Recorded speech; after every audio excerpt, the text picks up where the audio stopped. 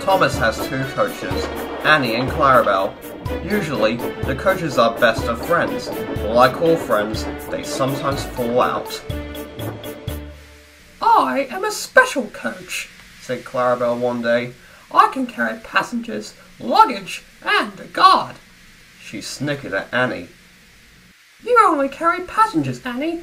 You must feel useless. At least I don't rattle, said Annie crossly.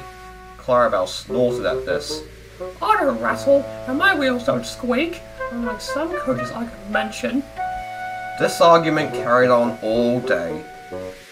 The coaches decided they didn't want to be friends any longer, so when Annie was taken to the maintenance shed for repairs to her buffers, Clarabel was happy. Now I shall get a new coach to be friends with, she said. The coach was brand new. It did not like being coupled to Clarabel. Don't you ever get washed, it sneered. Just don't bump into me. You might scratch my new paint. Shake, thought Clarabel huffily, but she decided to try hard to be friends with the new coach. Perhaps she'll feel better if I sing for pulled along, she thought. Clarabel began to sing. We're traveling along, sing a song, tra-la-la-la-la. Stop that terrible noise! Cried the new coach immediately. You sound like a cracked engine whistle. The new coach complained all day. I can carry more passengers than you.